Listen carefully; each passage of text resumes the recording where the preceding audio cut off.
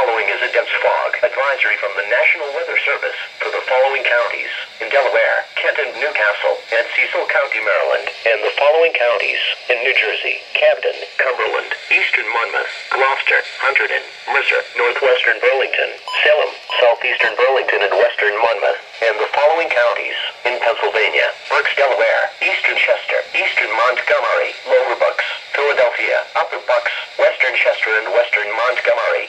Dense fog advisory in effect from 7 p.m. this evening to 7 a.m. Monday.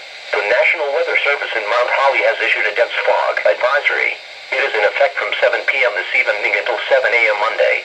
Visibilities reduced to less than 1/4 mile at times tonight. Impacts: the reduced visibility will create hazardous driving conditions. A dense fog advisory means that visibility values will be reduced to less than 1/4 mile. If you will be driving tonight, be sure to leave plenty of distance between your vehicle and the one ahead of you.